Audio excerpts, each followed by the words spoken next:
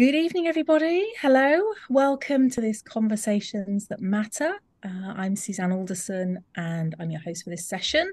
I'm the founder of the charity Parenting Mental Health and also the author of Never Let Go, How to Parent Your Child Through Mental Illness. And I'm absolutely delighted. I realise I'm sharing now because you can't see our lovely faces or Eliza's lovely face. I'm absolutely delighted that tonight's Conversations That Matter is with the wonderful Eliza Fricker, who is a mother of a PDA child, an illustrator and author of the blog Missing the Mark, as well as the Sunday Times bestseller Can't Not Won't. And Eliza's amazing illustrations, really hard hitting and really familiar for so many of us, show like the reality really of parenting a child who can't go to school, and also dealing with the kind of froth around that with teachers and schools and local authorities and all the rest of it. So Eliza's here tonight to discuss her experiences, to answer your questions, and we've got a chat. We've got a Q&A box, so you can put your questions in there, and we'll get through as many of those as we can. So, without further ado, welcome, Eliza. Thanks for having me. Lovely to see you. I first found you and your work on Twitter, and I was really struck because your illustrations are there's a quiet simplicity to them. And I think it's so powerful because the emotions we feel as parents when our child can't go to school are just so deep, aren't they? So big. And we don't talk about it, do we? Can you share your experience of parenting a child who can't, not won't go to school? Yeah, I think there is an enormous amount of shame around that, isn't there? I think it starts with I mentioned earlier before we came on here. I think we were very much led to believe that this hadn't been seen before, which is a very isolating. That immediately isolates you as a parent, and so I think you've got that. And then that kind of isolation and shame, it's not something to share. And I think I probably tried at times, I had friends at the school gates, but it's really, really difficult for other people to understand. And what often will come back at you is very traditional parenting narratives.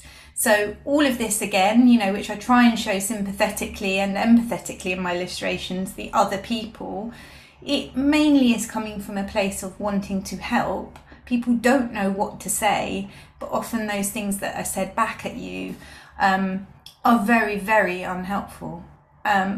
And that's not necessarily their fault. They just don't know. Another parent who isn't experiencing that isn't going to know. And I remember going round to a friend's house for dinner one night, and she just put her boys to bed.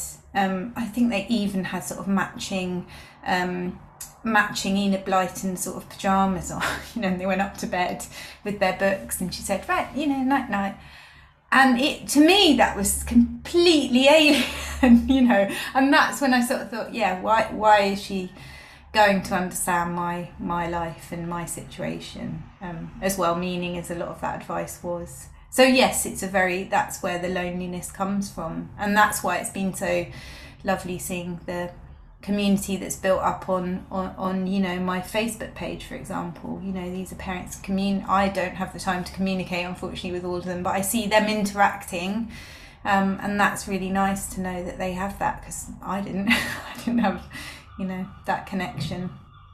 Absolutely. I think community, I mean, that's why I started parenting mental health, because I was the same, with Mm, a child who couldn't go to school, who was suicidal, depressed, and nobody around me for the best of intentions could understand it, and certainly couldn't empathize, and certainly couldn't help. So I think community is just such a powerful thing when we mm, find ourselves at the edges of what we're meant to, what's meant to happen.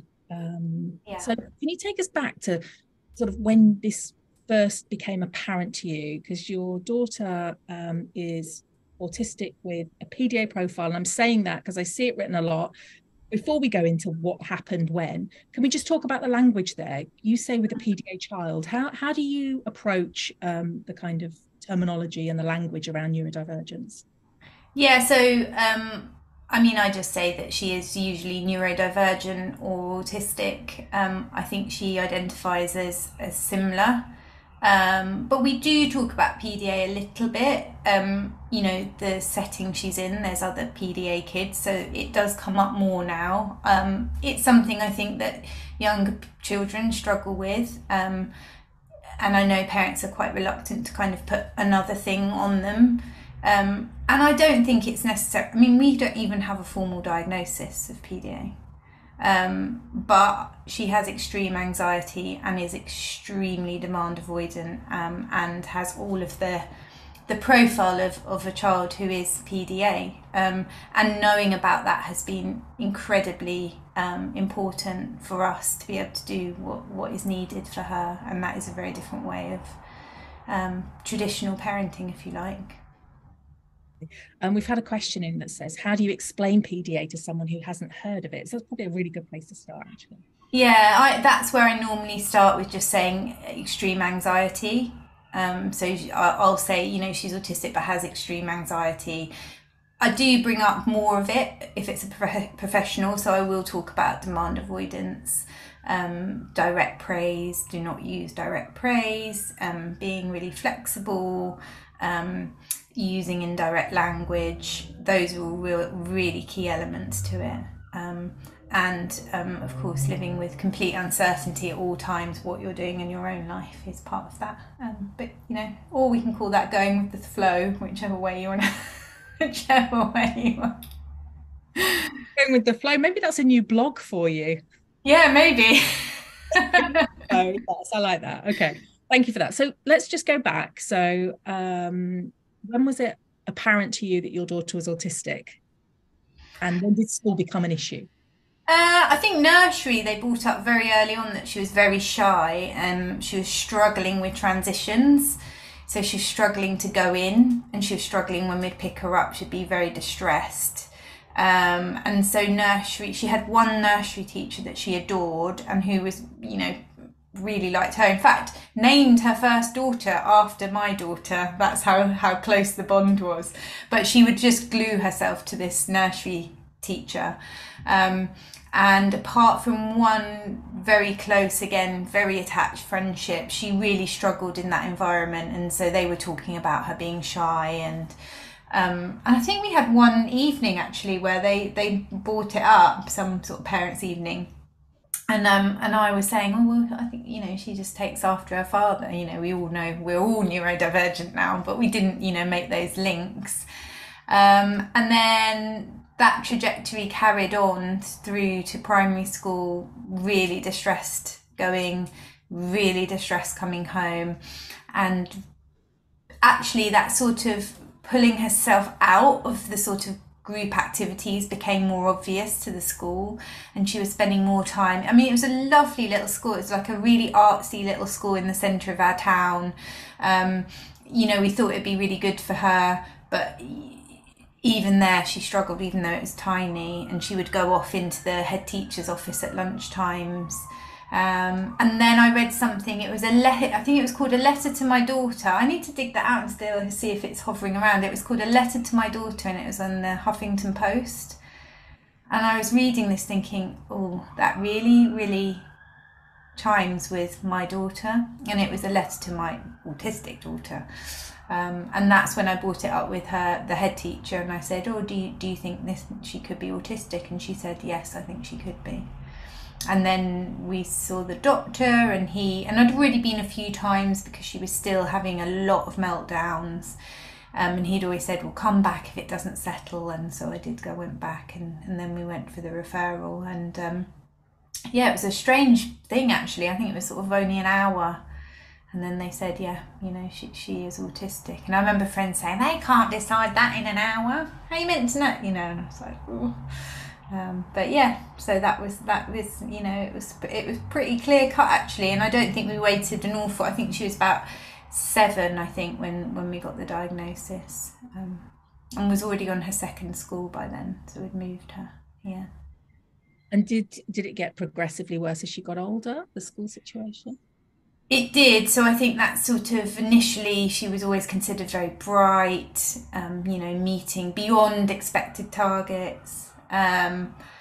And then I would say it was that kind of key stage two, and I see that a lot in consults with families, very similar trajectory. So that key stage two, when the academic work is ramped up, there's less of the kind of play, and usually they lose their teaching assistant.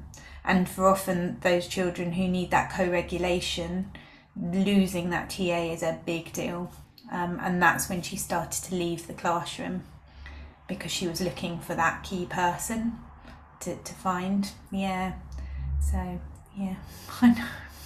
Yeah, isn't it? I think that's the thing. And I mean, I experienced this for about 8 months with Izzy, my daughter, when she was being bullied. And I think the challenge for us parents, and seeing so many parents in parenting mental health go through this, is that we can, because of the pressure on us, in some ways lose our empathy for our child. And you and I both there were like, oh, because we've got this vision there of a little girl like seeking that really natural attachment to somebody, that nurture, that compassion, that care, that co-regulation.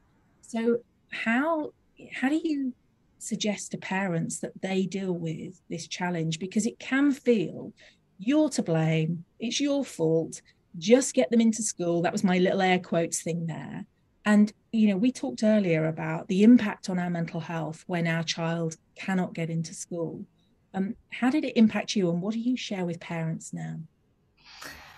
I think knowing that there are options, I think it starts with reading and reading and reading and listening and listening and listening and getting really, really knowledgeable. There's so much out there that wasn't there. We literally had local authority coffee mornings, which told us zero. There's so much information out there now. There's so much first-hand experience of what it is like to be neurodivergent. So I would say get that knowledge first and foremost, and then allow that to help you to formulate ideas about, sit in that space, think about what that must be like, and then look at options. And I always say, and I actually, this is a thing we say in our house when, things are stressful or we're trying to work things out, there's always options. And I think that when we're in this, we think it's school or what? In fact, we don't even, I certainly didn't think what else is there. So I was looking at variations of school. So I was looking at, these little autistic private schools that were just looking like school but smaller. There's actually a lot of different stuff out there. Even when parents say that they're not in school, the different experiences and the different paths that people have gone within that is vast. And I think that that's actually really helpful to know that it's not just school. Not all, I love a glib analogy. Not everyone gets married. It's not for everyone. Not everyone can work in an office with 100 people. Some of us are self-employed. We need to start looking at it like that. Why is it going to work for everyone? It's a standardized system.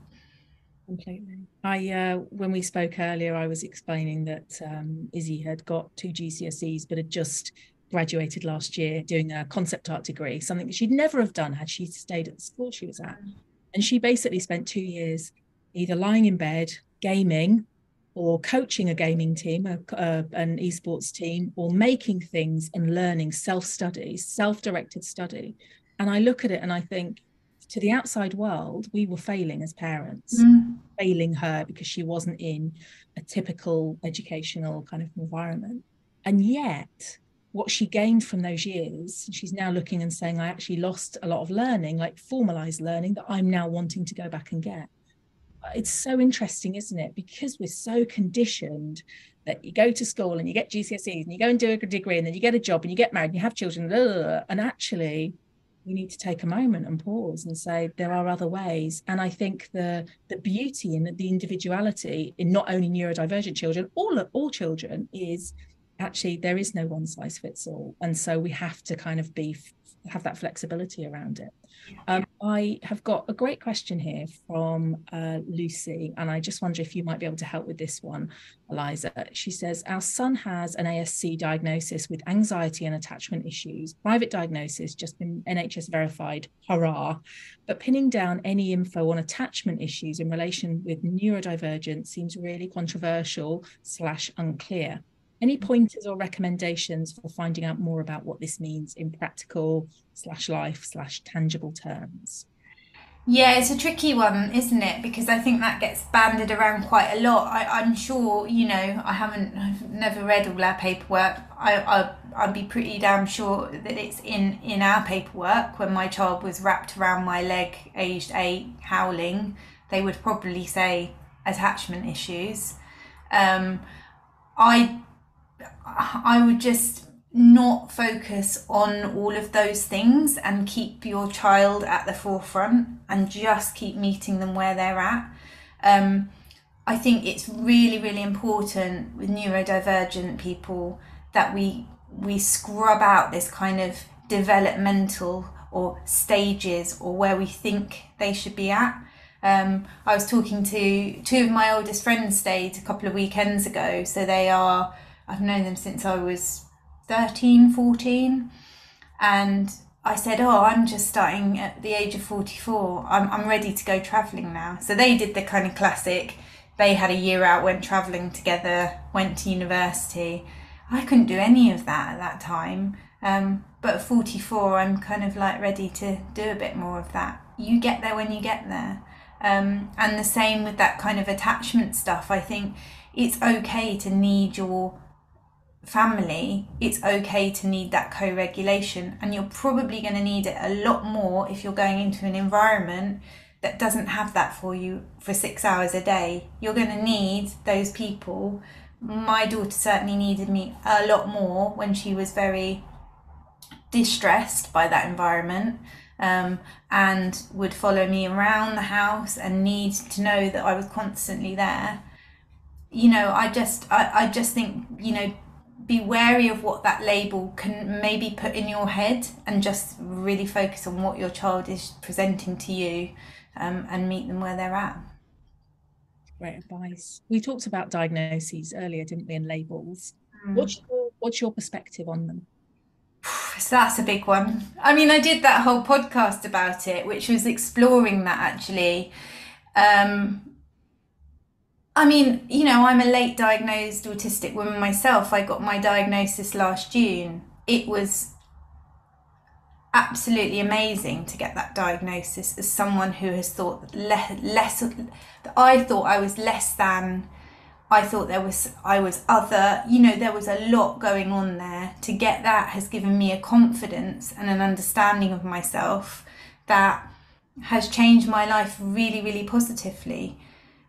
The difference for our children is that it can, in a positive way, it can mean that we allow ourselves to parent our children different, and that's fantastic. The difference for our children, though, is that they're not making that choice over that diagnosis. We're doing that for them. Often we're doing that in the hope that it will open up the doors to support. And sometimes that doesn't happen. Those doors don't flood open with support. And sometimes our children can even say, as teenagers, as I know, okay, that's great, I'm autistic, but why can't I go to school? Why can't, you're saying it's great, I'm stuck here. I've had some tough conversations around that.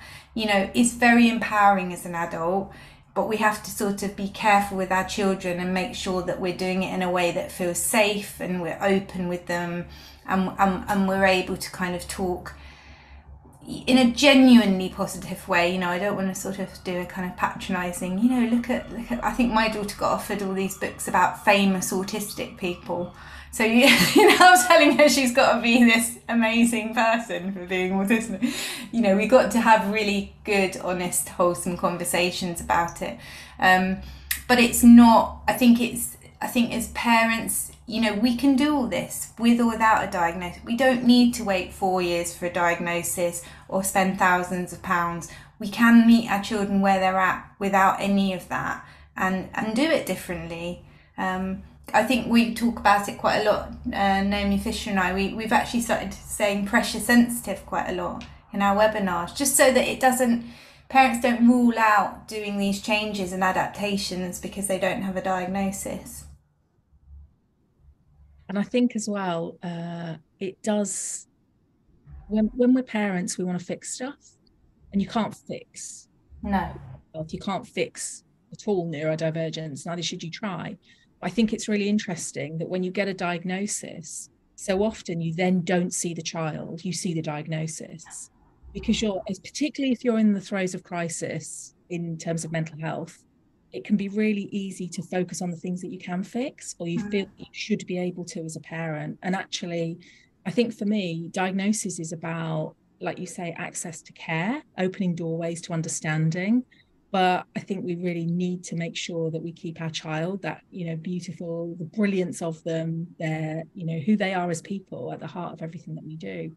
Yeah, I had conversations in school and they would say, well, we've given her headphones. And it's like not all, so in that way it can really narrow the lens in certain environments. If it, what it should do, obviously, as we know, it should open up our, and make us rethink everything and just let us do it, rethink our life and our world into the way that we need it to be for us. But in certain environments, it still narrows that lens of how our children are perceived.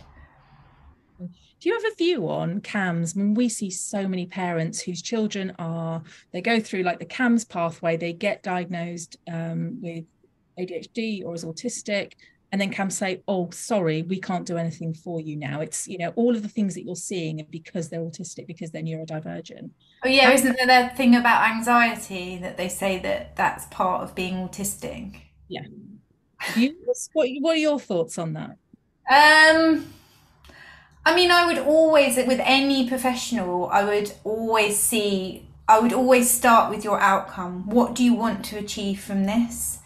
I see parents spend so much money as well, seeing different people, paying for different services, allowing different people into their home when they've already got a child who's already kind of under enormous stress. And I always think, okay, well, what do you want that outcome? Because it's really important that we start with talking about what we want from this, because often a professional, particularly from CAMS, will kind of be under the assumption you want your child back in school. So if you've got a child who is too unwell to attend, they will often think that your goal is to get them back in school. So they will very much give you strategies that are about that. You need good sleep hygiene, so really kind of start with, have some bullet points and go to them first and foremost and say, this is, and also be really positive, I think. Don't go into all these kind of start with, this is what we're doing and this is what's really working for us.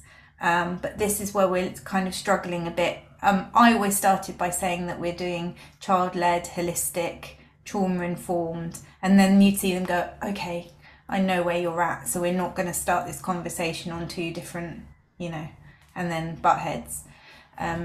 But no, I haven't. If you want my personal experience with CAMS, rubbish. I mean, it was just rubbish. I don't want to sit my child in front of a Zoom with a stranger asking, why do you not like school? It's utterly pointless, and it's actually quite damaging. It really is. My husband said at the time, because when Izzy was going through support from CAMS, basically that was their metric, their yardstick was, when she gets back to school, she will be better. And he said, effectively, so she was bullied at school, so school was not a safe place for her. So what they're doing is they're taking a child out of effectively a traumatic and dangerous environment. They're helping to fix the child, and then they're going to put the child back into that. So there's no understanding really of what the impact of that environment is having on the child. So I mean, I did an illustration for a colleague that I work with, who runs a tuition service, and we used the analogy of Gary, and we said, right, imagine you went out with Gary and he was dreadful, and all your friends said, don't go out with him, look, he's been awful to you. And you leave Gary, you get over him, and then your friend goes, right, now you're better, I think you should go back out with Gary. I mean, you wouldn't you wouldn't do it. So why are you doing it with a school environment?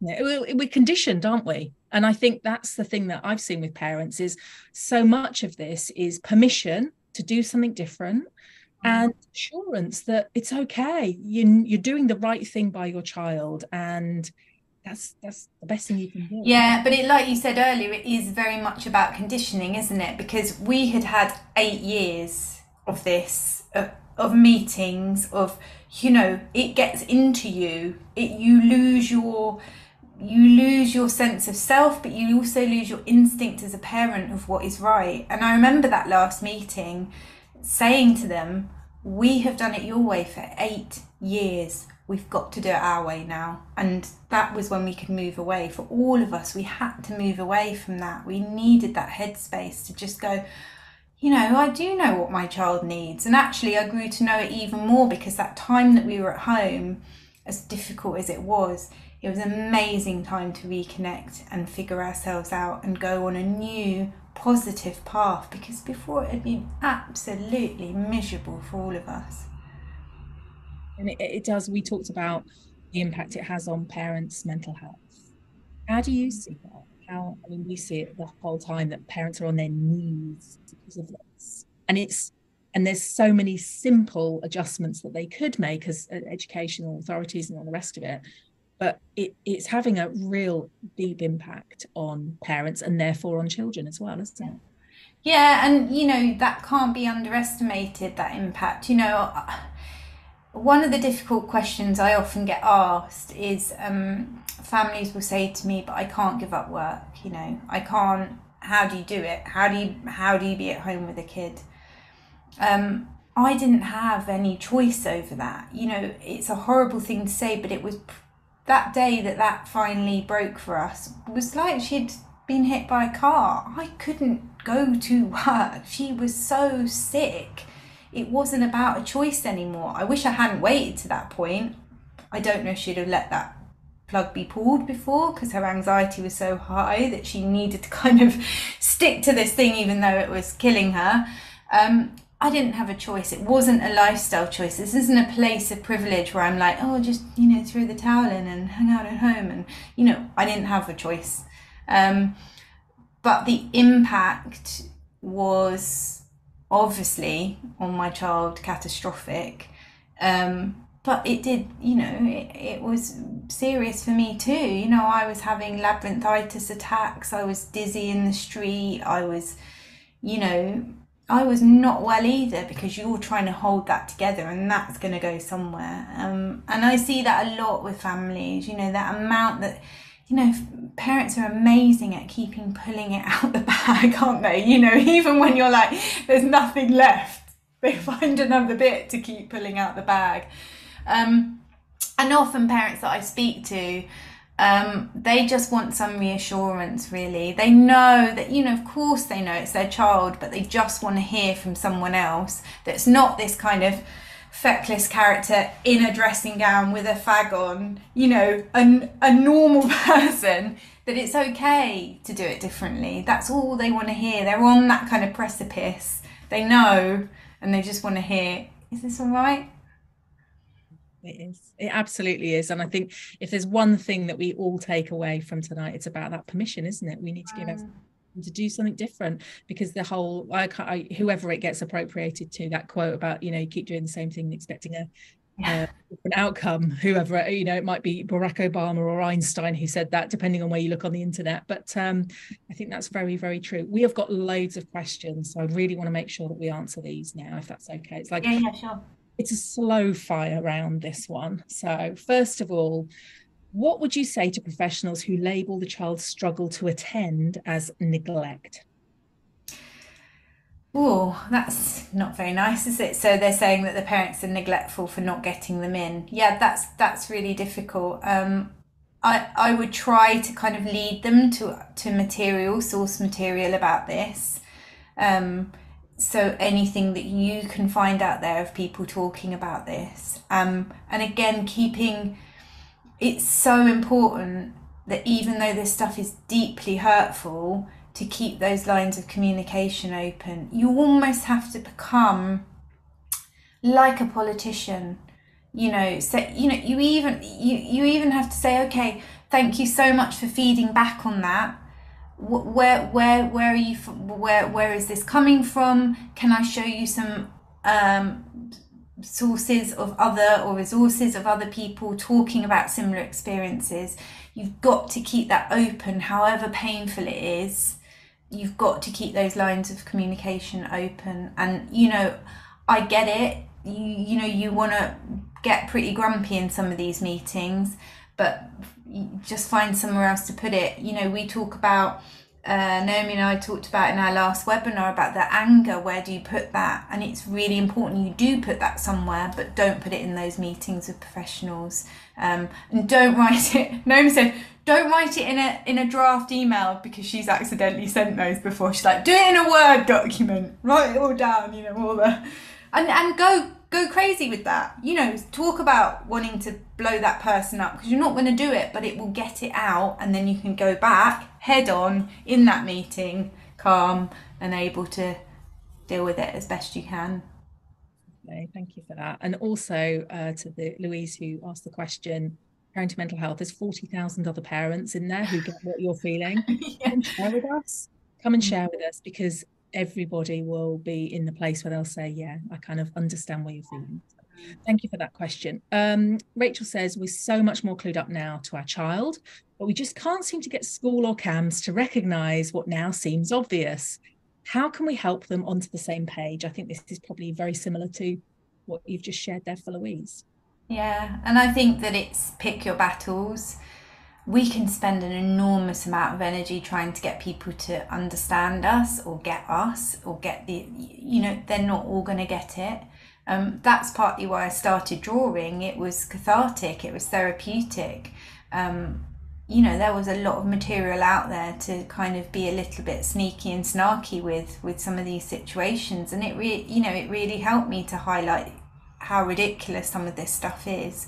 So finding somewhere else to put it is really important, and just understanding that not everyone's going to get it. Family members aren't going to always get it, and actually skirting around it sometimes. That's a difficult thing, because often, if your child's neurodivergent, you're neurodivergent, you'll have this kind of tendency to really want to get this across, and, your sense of justice, but they're not all going to get it. Jackie asks, what are the other alternatives to school, and can parents offer alternatives without being pressured by the law? Yeah, there's lots and lots of different ways to go with this, really. You've got, under that kind of umbrella of being at home, you've got EOTAS, which is education other than at school, which is funded by your local authority, but it's complicated and tricky to get, and because you have to prove your child is too unwell to attend. But I know families who have got that, and then they've got a package of learning. You can go for a kind of self-directed or democratic school, so there's more of those popping up. I think there's Progressive Education website has a list of those on there. You can use home ed groups, you can have tuition, and some of them now are very holistic tuition in your home, so just people to have a nice time and do a bit of learning. You can just have a babysitter that gives you a bit of break, and you do a complete de-schooling thing and just have your child kind of have a break from it all and just poodle around and find their own interests. There's just so many different avenues with it, and there are more and more places now opening up that are talking about being holistic or trauma informed. So really, have a good look around and have a look at options. Options are good, options keep you sane. It's my mantra. Yes, and safe as well, I think. Options keep you safe. So yeah, when we were talking before the session, we were talking about the fact that actually, we have to shift this narrative of unless you go to school, you're not going to do like the things in life that everybody says that you are. So Vix asked, how would you recommend trying to undo the narrative that schools and GCSEs are vital to a young person's future? My daughter started to struggle in year 10, and no matter what I said, she remained convinced that she had to get her GCSEs or she would have no future. She's super bright and academic. She managed 6 GCSEs, all sat at home, but the pressure was so much. I now worry that my youngest, about to start year 9, is starting to struggle with the academic pressure, and she's not naturally as academic as her sister. And it's very, very difficult. And that is, I think we talk a lot about younger children and having these options, but it is difficult with older children. They are going to think about this a lot more. So it is very, very difficult. In fact, Naomi and I are writing a book at the minute about helping teenagers with this, just so that there's something that they can read and access that is, and we're speaking, I've got a lot of friends who've gone a very different path in life, so we're speaking to a lot of those and going to interview those for the book. But it's very, very difficult. I think it's just one of those things that you just have to kind of keep drip feeding to them. It's okay, there's different ways to go, and talk about that openly as much as you can with them if they're open to talking about it. Maybe even it coming from someone else. My child doesn't think that I'm that interesting or brilliant at most subjects, so sometimes hearing it from someone else, if someone else is round and we're having that conversation within earshot, can work really effectively, particularly if it's someone she quite likes, and also peers, if there's other kids that are around doing things differently. So think creatively about how that information can be presented. And also to not necessarily focus on academic achievements as the ways that you engage with any kind of positive affirmation. So the other things about her that are not about academics and exams. Yeah, and we had a whole period where we used to say anyone coming into our house, we used to say, don't mention school. And even when she was going somewhere, don't ask about it. Because that's, especially with family, and that's kind of a default. How's school? All of them are demands, aren't they? And not, she is, demand avoidant or whatever.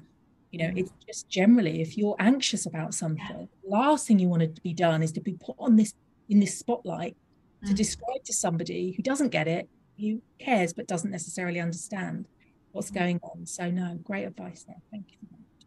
Okay, next question for you in the slow, the little slow kind of procession of questions we've got is from Marianne. She says, my daughter is 13 and was diagnosed autistic last year. She's been unable to attend school for over 3 years and she received no education from school or local authority. While I want to proceed in a way that is right for her, i.e. homeschool, special provision, etc., she quite often changes her mind. Any advice here?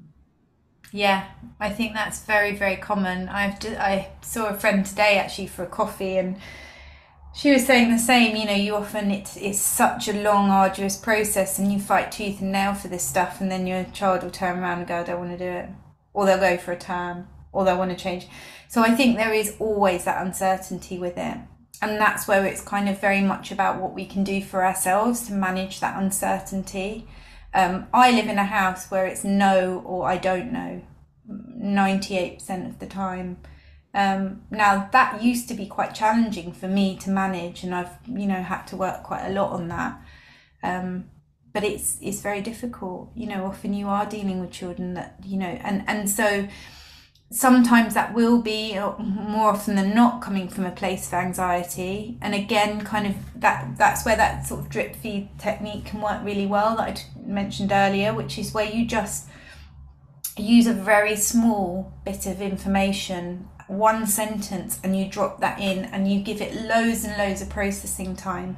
Because often what we do when we really care about someone is we use a lot of language, we use a lot of dialogue. And I don't know if any of you have experienced this, but with someone who's highly anxious, that can often be met with shut up, stop talking. They don't want to hear it.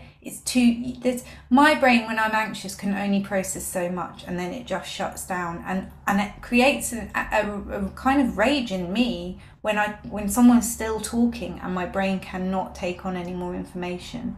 So really succinct, confident, comfortable sentences, one-liners, drop them in around these things, these ideas, these possibilities, and then walk away and come back. Sometimes this is coming back 2 days later with another line. It's a lot. This is why this low demand parenting is not just sitting back. There's a lot we have to do. Yeah, definitely. And the resourcing ourselves to be able to do it, patience to be able to say, I'm just going to put this down here and then I'm going to leave it. Yeah. It is a practice to be able to get to that stage. So if you want to go onto the Parenting Mental Health website, we've got a whole load of free videos on the Partnering Not Parenting approach, which is around a low demand parenting style, but it's very much about you as a parent. How can you resource yourself? How can you change your communication style, manage your own assumptions, expectations, all that sort of stuff?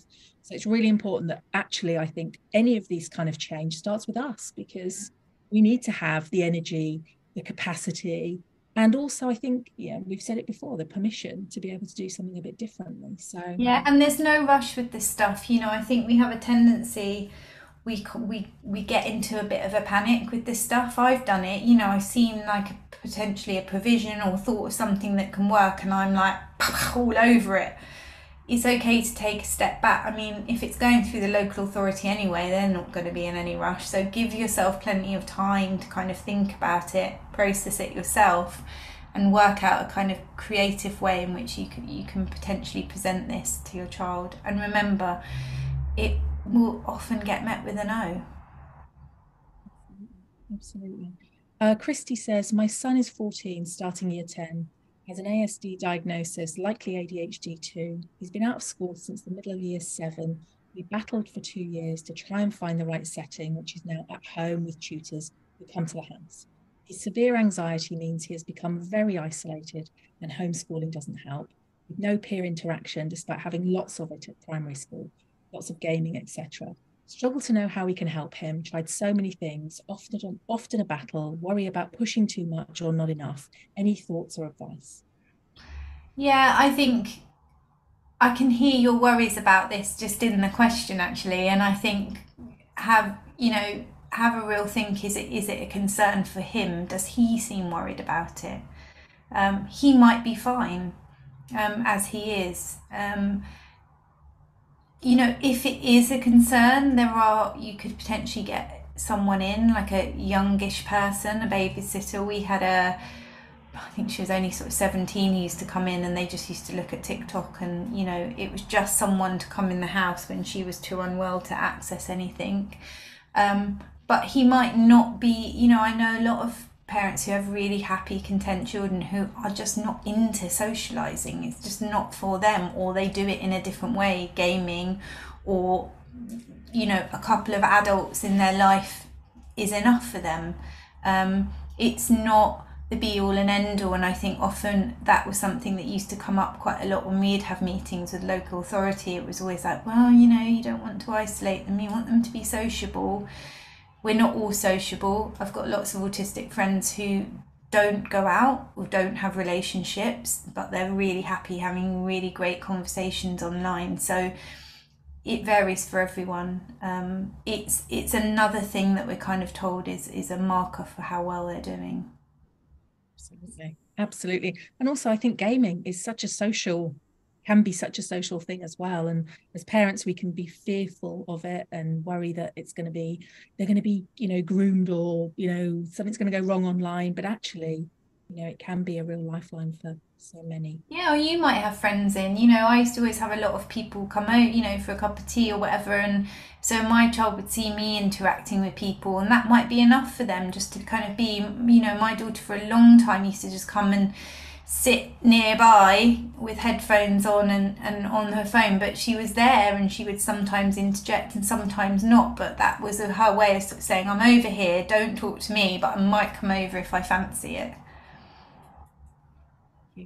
Louise says, how can you do other than school if when you try services, if when you try services say the children are at risk, being isolated, etc., and won't support home learning?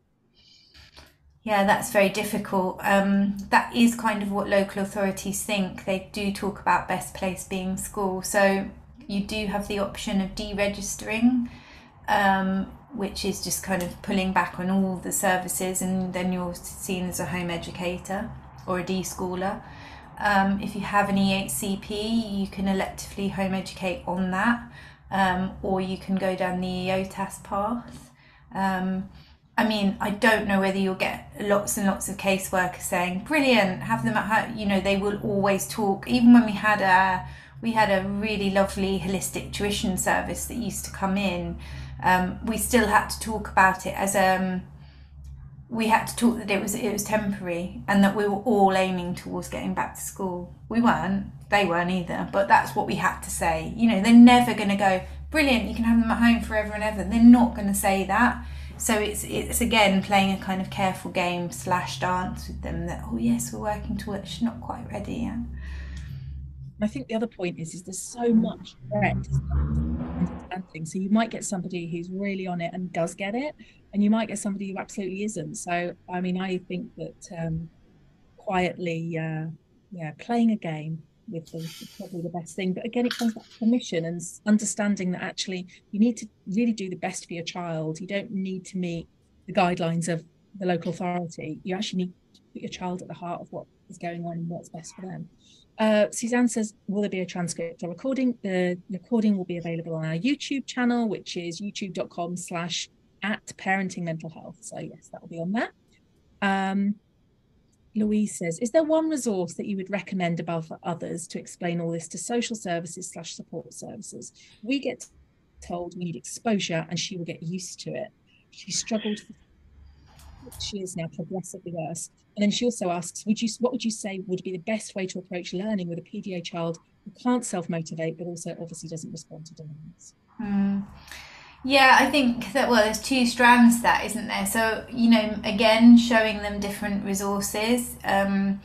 There is lots and lots of different books out there that you could show them about the neurodivergent experience and talk about, you know, it not being the only play. Give them the Square Pegs book. I don't know if anyone's read that book, but the Square Pegs book by independent publishing, independent press, is a great resource, and that's got lots of different people talking about different ways to learn, but also experiences that, you know, that they've had being neurodivergent or different in the school system. So, you know, lead them into things like that. And then I think in terms of them not being motivated as a PDA child, you know, it's difficult without knowing where they're at on this journey, but it could be that they're still in burnout, and you know that can take time, and it's very different for all different children. Bringing the novelty factor into the home can be really good, so getting deliveries into the home. I know I think they're called Spectrum Space. They make up boxes for children of different things they might be into, and then they get delivered to the home, but you could do that yourself. Again, just being creative for kind of piquing that interest. And you know, it could be a period of time of complete inactivity. It was in our house, and then very slowly, and I still remember this, hearing the kitchen cupboard opening for her to go and get a glass and get a water, and just sitting there thinking, yes. You know, it's green shoots. They're very, very little for us, and they can take a long time to come. So just give it time. You really can. And I think every morning you wake up and they're in bed and the dread sets in and you think, oh my goodness, is this it forever? I can tell you, and Eliza can tell you, it isn't it forever, but patience is definitely your friend here. Yeah. Definitely a friend. Sue says, my daughter has missed years 6, 7, 8, and now 9. Our story sounds similar to yours, apart from we do not have a formal diagnosis of ASC, as my daughter cannot attend the assessment. She's been offered many options. Hospital, school didn't work, as it's like school but smaller. Home tutor does not want it. She says she wants friends, all sorts of alternative provision, but none are right. Do I just continue to wait until she actually can engage, despite us not putting any demands at all? Her anxiety still cripples her. I think if that anxiety is still there, just keep going low demand until it's not there. you know, like we were saying earlier, it's those green shoots that are indicators that, you know, she's getting to a place where she's not dysregulated. So it's really keeping things as low demand as you can until that anxiety comes down. And you know, you'll start to see that happen over time, but it just could mean that she needs longer. You know, it could be, and again, all very well meaning, it could be there's been still quite a lot of conversations floating around about where she should go or could go. And again, you know, you're doing that from a positive place, but even those suggestions for a highly anxious child could be putting pressure on. Equally, I know that I've spoken to other families, and when we've unpicked it, there's been an enormous amount of anxiety because that child doesn't know how long they're at home. So they'll be thinking, am I going to be told I've got to go back next week, next term? And that can create its own anxiety. So again, you know, perhaps with that drip feed technique, working out a way that you have something that you can say safely, succinctly around that, why they're at home and how long they're going to be at home.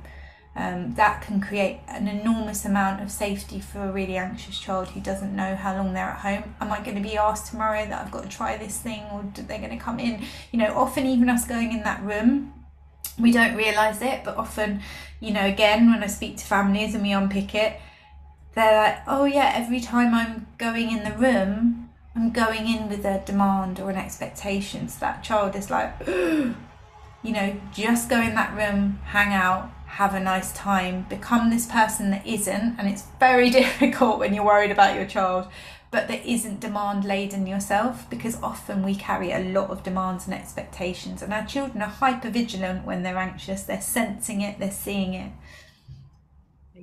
Completely. Great advice. Thank you for that. And I'm sure Suze will take that on board because she's been doing an amazing job so far. Debbie says, my son is almost 18 and has struggled to attend school and now college. His attendance is low again and he's due to go back in September for his second year. I feel he is very anxious and possibly neurodivergent. The worry I have is once he's 18, I won't be able to help him. He's reluctant to go for help or counselling. How can I navigate this as he's on a contract at college and may get thrown out?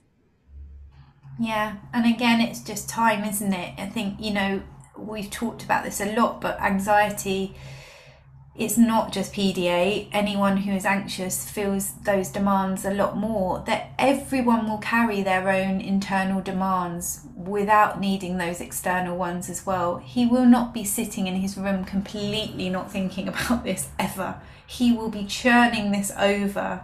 So it's about creating that safe space for him to just take time over it. You know, it can take a long time. I don't want to say, you know, you're going to be in this position for how many years, but, you know, depending on how long he's been in that system will depend on how long perhaps it can take him to recover from that and take that pressure off himself. And so really become that really safe person that takes that pressure off for him. And one thing that we all need as human beings is agency. So when there is no sense of agency, it can be really hard to make any kind of change, aside from how physiologically that anxiety is presenting in us. So really important there that we give our children choice and voice when it's possible for them to reply, I suppose. Right, I've got a couple more questions for you. My son hasn't been at school for 18 months and is not engaging with online tuition, which isn't too much of a concern for me. The only thing he can leave the house for is one-to-one football coaching. He wants to be able to play in a football team, but he will get to the pitch and warm up with his friends, but can't play the match. I'm fine with it, but he wants to be able to do it. Really hard. I mean, you know, my book's called Can't Not Won't. You know, it's not that these children or young people don't want to be able to do this stuff. And I think, again, it's how we present that, where we take that pressure off for them as much as we can, because obviously you're seeing there how much demand he's putting on himself over this stuff. So really holding that time and space for him and saying, don't worry about it, you can try again next week. Take our expectation, our hope of that working for him, which is incredibly hard because we care and we can see their disappointment. But that's kind of, yeah, just take as much of that off their shoulders as we can. And I regularly get told, final question for you before we go to your quick fire. This was the slow fire. We're going to have a quick fire round. So I regularly get told I lack boundaries with with the children, and my parenting is too relaxed. How do I change that to actually my child needs low demands and it's not a bad thing? So that's coming from other people saying this stuff. So yeah, I regularly get told I lack boundaries with the children and my parenting is too relaxed. How do I change that to actually my child needs low demands and it's not a bad thing? I think that's how do I share with other people that my relaxed parenting is, I do have boundaries. It's not that I don't, but this is actually what they need. Yeah, I think perhaps find those people that get it, and the ones that don't, just edit what you talk about with them. Just, I've got friends that are good friends, but they wouldn't get it. I just don't talk about it with them. Because I don't want to have that conversation with them. I don't want to get into something where they're just not going to get it. I've had enough pullbacks, weird facial expressions. Like, I don't need that anymore. But I also need them for different things in my life. They're good people, they're good fun, or we have good, intellectual conversations. So I'm kind of mindful of who I talk about it with now. And I would say, keep to the positives. If people sort of, often people go, oh, how's it going? And we'll be like, well, up and down. And then they'll be like, well, then that needs fix. Say, it's great. Yeah, really working out at the minute. Thanks. Just, cut it down. Have a script. Have a script and use different ones on different people. Choose who needs to hear what. Because you need that energy. What low demand parenting takes is an enormous amount of our self and our energy, and where we need to keep that and conserve that is for that home space and keeping that well resourced and topped up. And for me, having those kind of conversations come into it really impact me and will sap my energy, and I need that energy for our home. And also, it's not just us as parents that are fixers, it's everybody else. Everyone wants to think that you haven't thought of, or couldn't you just try? So I think you're absolutely right. It's about your own boundaries in many ways, isn't it? About protecting yourself for that. You've got a thank you from Debbie to say thank you for everything you do to help people like us. I wish I'd known all of this 4 years ago, but I'm grateful to have learned with you when I found you. So that's thanks. So quick fire round now. If we're going to give away a copy of Eliza's amazing book, Can't Not Won't. You'll find the details in our Facebook group, Parenting Mental Health. But can you just briefly tell us what to expect in, I'm doing it the wrong way there, Can't Not Wait. Kind of a very good TV hostess there, but what can we expect in the book?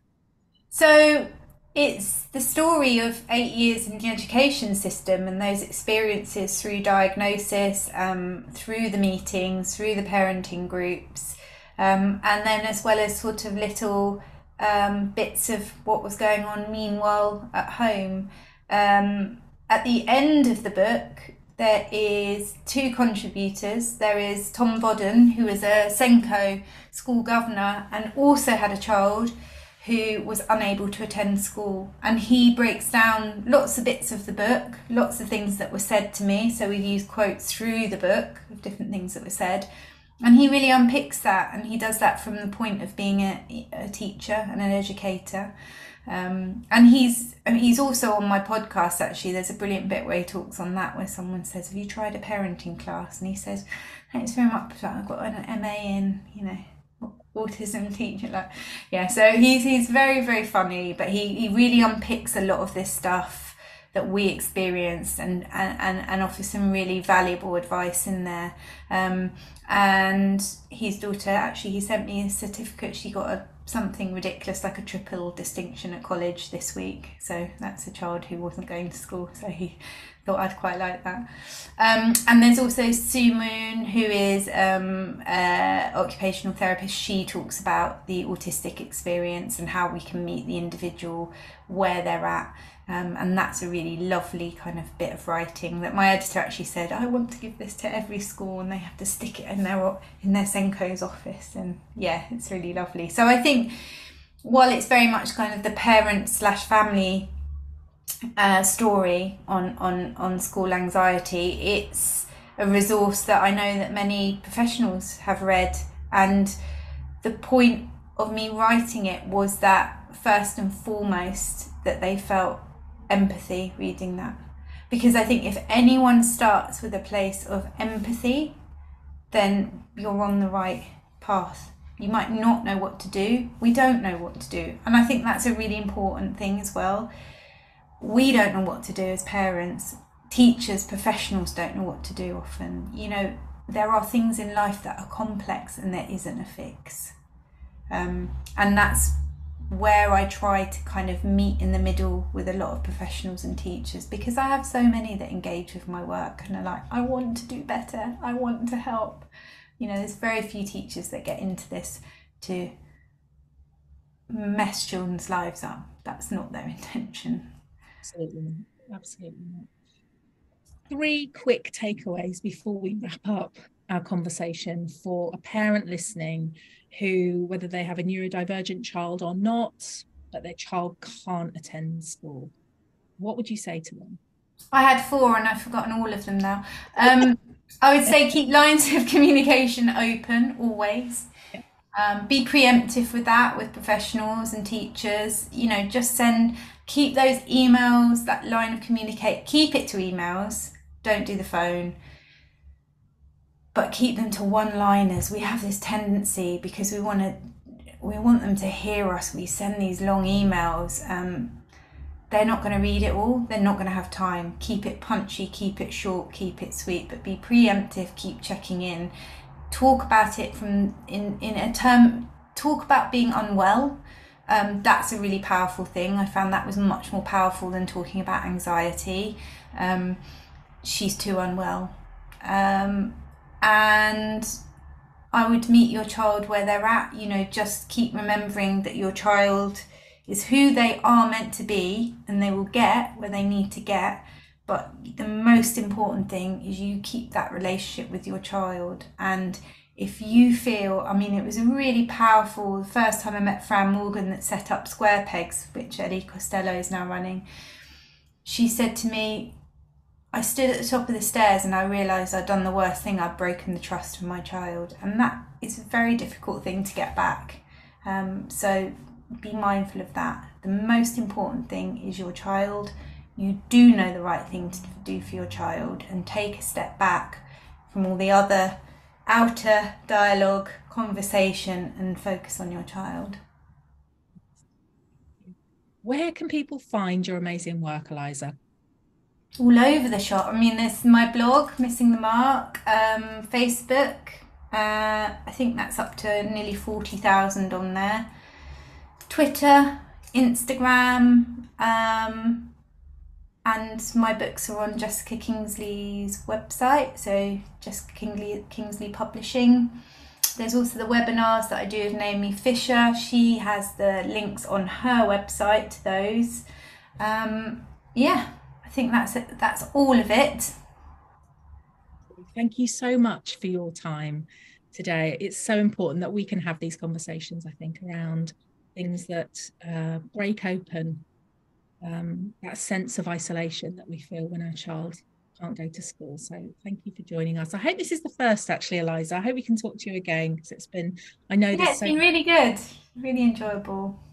So our next Conversations That Matter is on the 23rd of September, I think. Check our website, the events page. I'm going to be joined then by the therapist, author, and founder of Creative Counsellors, Tanya Sharp. We're going to explore self-care, and I promise you there will not be an avocado or a can do that. I think I got given a scented candle for self-care on the parenting group. Yeah, it doesn't really cut it, does it? So not really, not when you're on your knees. It feels a little. Not really. But if you or your organisation is interested in sponsoring one of our Conversations That Matter, you can email us info@parentingmentalhealth.com for more information. And as a charity, we run on the kindness and support of our donors and donations. So if tonight's session has been helpful for you, I'm just going to pop up a slide that has got a QR code on it. where you can make a donation if that has been helpful. So thank you so much for joining us. Thank you, Eliza. It's just been brilliant to see you finally, and to listen and hear your experience and your expertise. So thanks so much for joining us. And thanks for having me. any time at all. And I hope to see you at the next Conversations That Matter.